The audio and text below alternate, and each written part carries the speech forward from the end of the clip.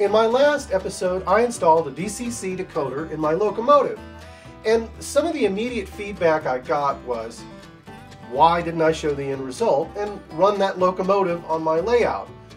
Well, the answer is I don't have DCC installed on my layout. So that's what I'm going to be working on in this video. I've got an Arduino Mega and a motor shield, and I'm going to be building a DCC-EX command station. But before I get into that, I've got a little bit of layout work to do. I've got to lay down some track. So let's jump on into it. I need to get a programming track installed. And rather than have a dedicated track, I'm going to use a bit of track in the engine service area. With all the ties laid and painted, I'll start by installing the three-way switch I built several months ago.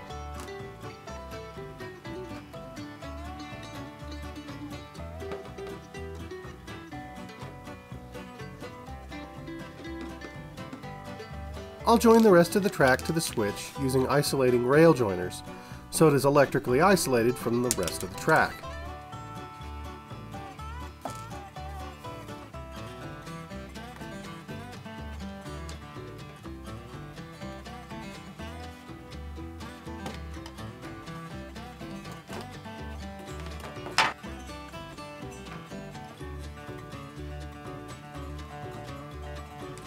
I'm only laying this front set of rails for now. I'll do the rest of the track later. If you'd like to learn more about how I lay my track, click on the link in the upper right-hand corner. Next, I'll solder some feeders on the programming track.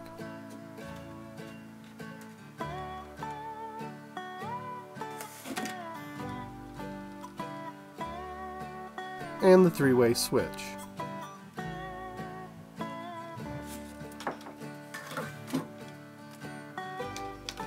And then I got them connected to the bus. Although I ran feeders for the frogs, I don't have anything to wire them to at the moment. Now I can build my DCC-EX command station. I'm using an Arduino Mega and the Arduino motor shield. The Arduino runs all the software for DCC-EX, but it can't handle the voltage needed to run DCC, necessitating the motor shield. You can run this using an Arduino Uno, but the Mega will give me more options down the line to add other features.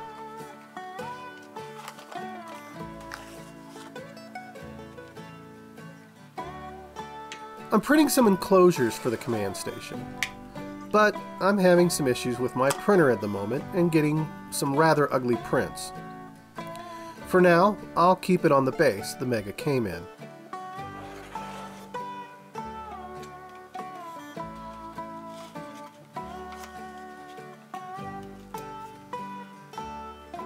I need to make a small modification to the motor shield.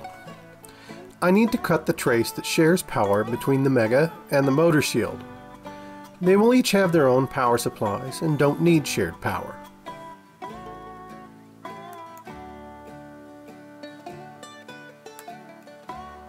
I tested the continuity with my multimeter to make sure the trace was properly cut. Next, I installed the motor shield on the Mega, being careful to make sure the pins are lined up. It can be easy to bend these pins if you don't take your time.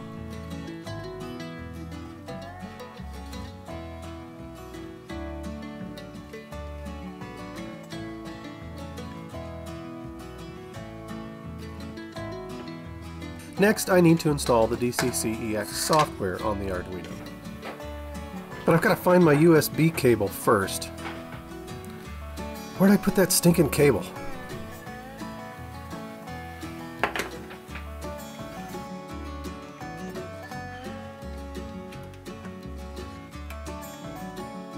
They have a standalone installer, but I couldn't get it to run.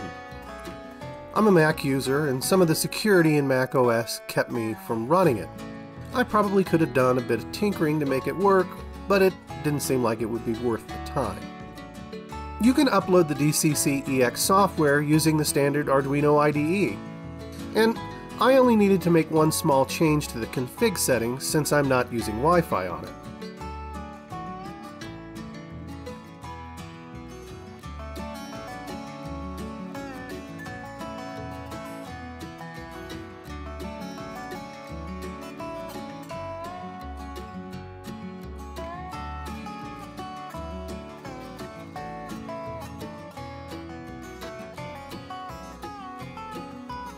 The upload went quickly and easily.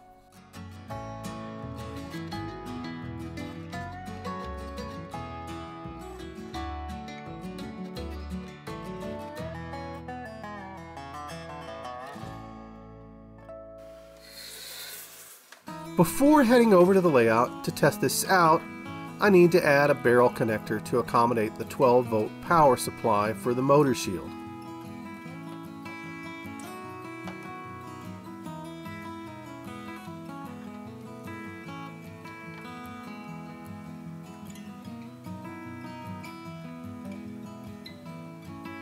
There are 3 sets of terminals on the motor shield, 1 for power in and 2 for power out. These will connect to the main line and the programming track.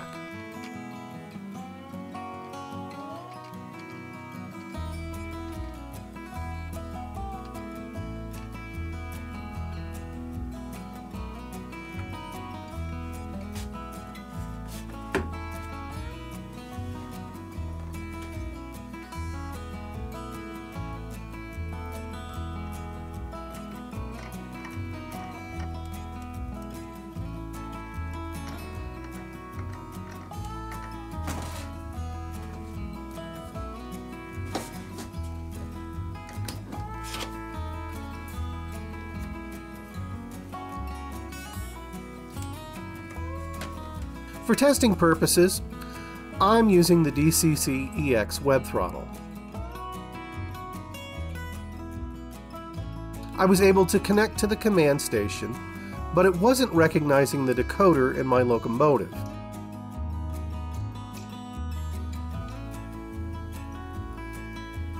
Well, time for a little signal tracing to see if I can figure out the issue.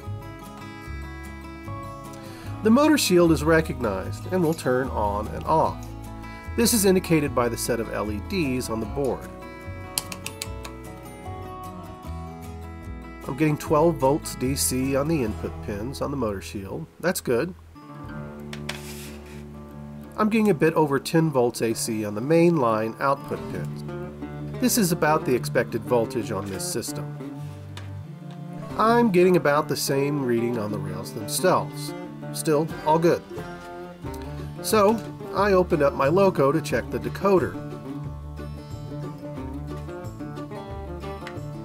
I found that the main wiring harness was loose, so I reseated it. And that seemed to fix it.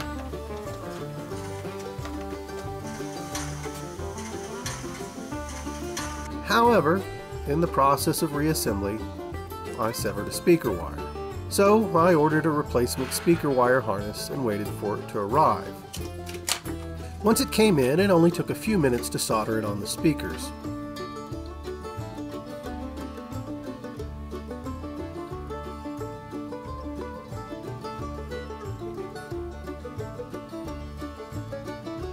I took a bit more care reassembling the tender this time.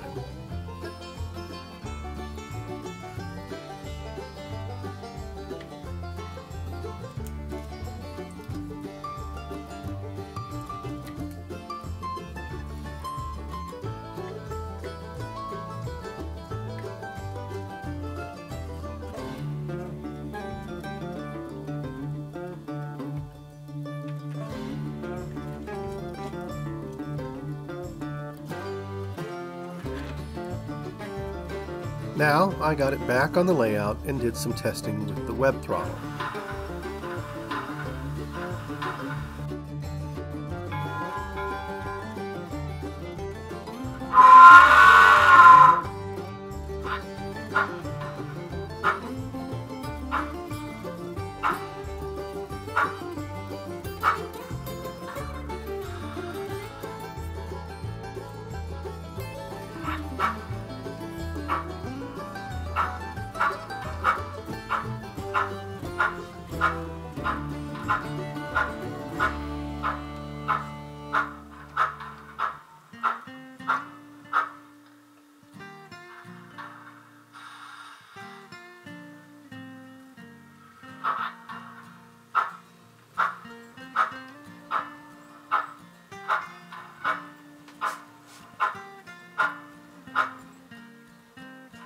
So far, so good.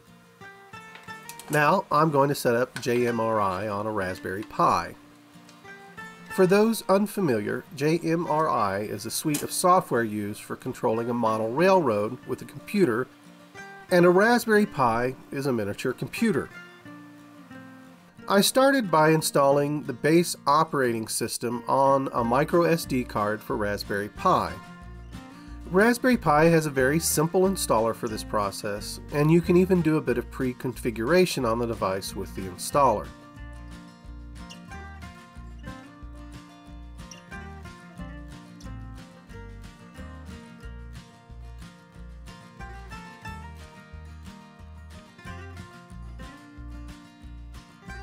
Once this is done, I load the SD card in the Pi and boot it up.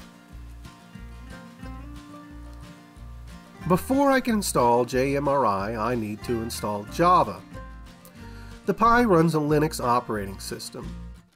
So I opened up the command line terminal and typed in sudo apt-get update.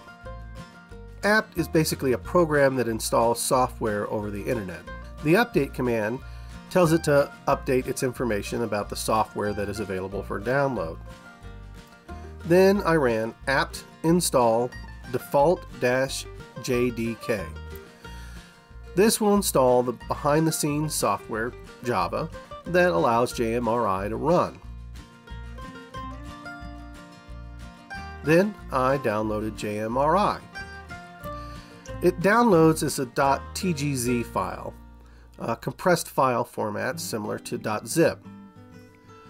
Once downloaded, I extracted it.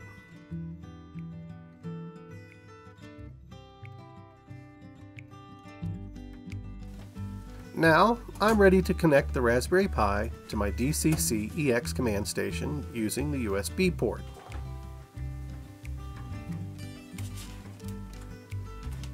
Then I opened up Decoder Pro. JMRI is really a suite of programs that work together, and Decoder Pro is the software you use to program your decoder. I've never really used JMRI before, so I'm learning as I go. On first launch, Decoder Pro will walk you through the initial setup. Basically, choosing which command station you're using and how it's connected.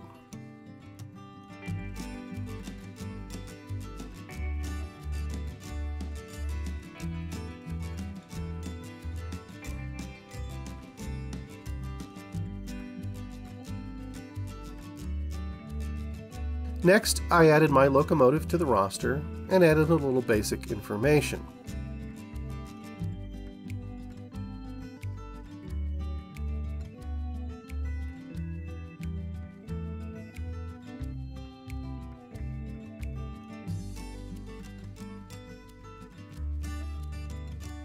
Then I turned on Y throttle, which will allow me to control my locomotive using an app on my iPhone. Now, let's try a little basic operation.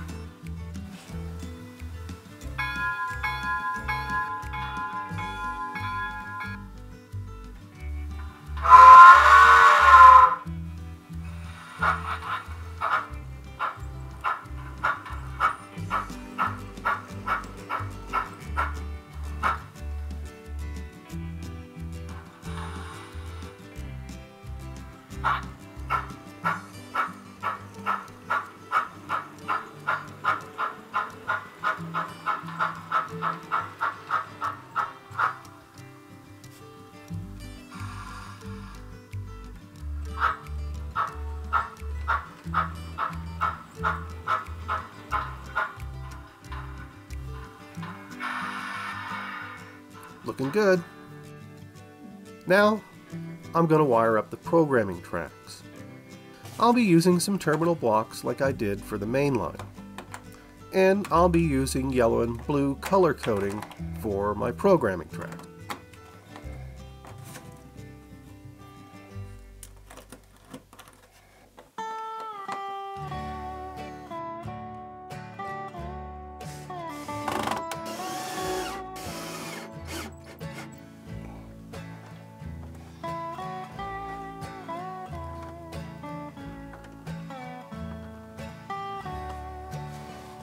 I'll eventually add a physical switch to change the programming track back and forth between programming and operation. But for now, I'm just going to hardwire it in.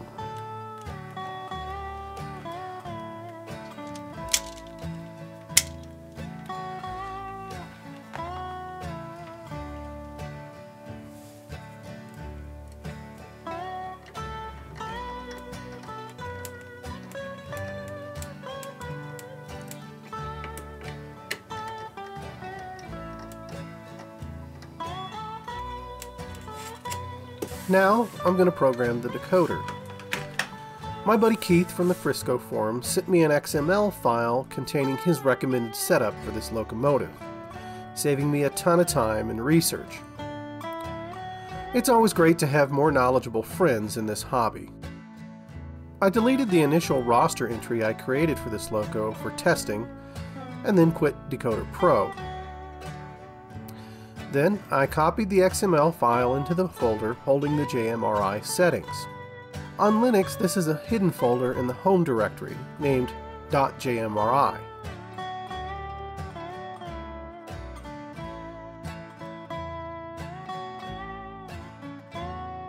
Next, I opened Decoder Pro and selected File, Rebuild Roster.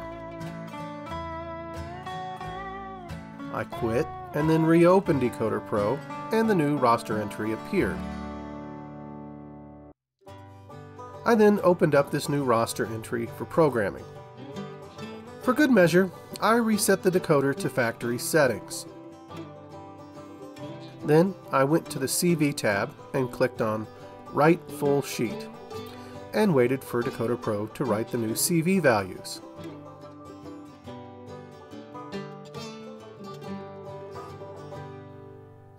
Alright, let's test it out.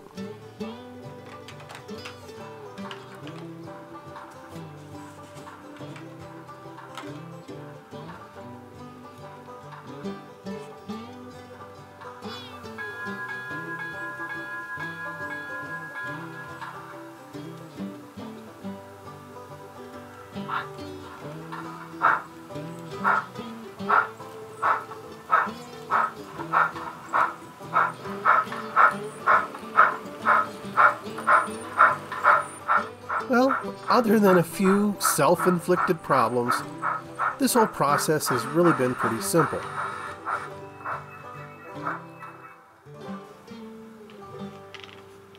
Thanks for joining me for this episode. If you enjoyed it, please leave me a like. It's the easiest way to support me and my channel. Subscribing is great too. If you've got any feedback or comments, please leave them below. I really enjoy hearing from you guys. You can find me on Instagram and Facebook, and you can find those links in the description along with a list of tools, supplies, and resources I use. In my next video, I think I'm going to be over at the workbench. I'd like to work on some rolling stock. So please join me again next time as I continue modeling the White River Line.